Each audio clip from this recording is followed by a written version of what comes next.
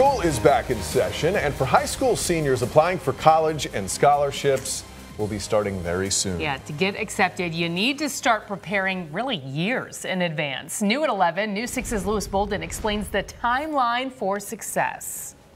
It brings joy to my heart because I'm helping my community become better and become stronger. Henry Kachula Jr. has one mission, helping kids get into college. It's why he started 4.0 GPA. I saw that a lot of students struggle with preparing for college and not having parents that were aware of the process. He's always pushing me. He really just gave me hope, and I'm really just pushing for it. I believe that anything is possible. Henry recommends students start college prep in middle school with a PSAT practice book. If you have a child that's in the 6th, 7th grade, 8th grade level, make sure they're doing 5 questions a day. Also in middle school, pay attention to class selection. If you take pre-AP math in middle school, you do well, you actually have the chance of receiving high school credit. And then once you get to high school, you already have high school credits, and that allows you to participate in dual college programs. Another key to college success, keep track of your grade point average. It's real important for you to understand how the GPA scale works. Request your GPA from your high school counselor.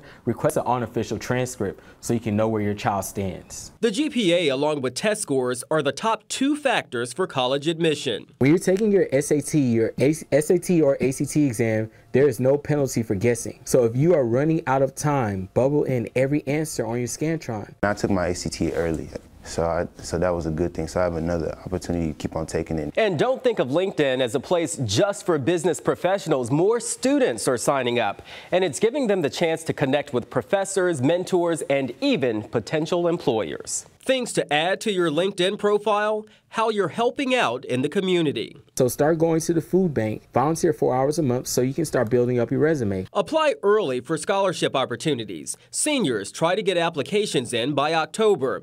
Go to college fairs. Many schools will provide application fee waivers for students they meet. Make plenty of campus visits, and don't be shy when you do. It's very good that you talk to the students, ask them, why did you come here? So they can explain to you what they enjoy about that university. We've got a complete college prep tools checklist on our website, clickorlando.com. I'm Lewis Bolden, News 6. That is a lot. The pressure is on. I'm overwhelmed. Right? There are some things that can actually hurt a student's chances of getting into college.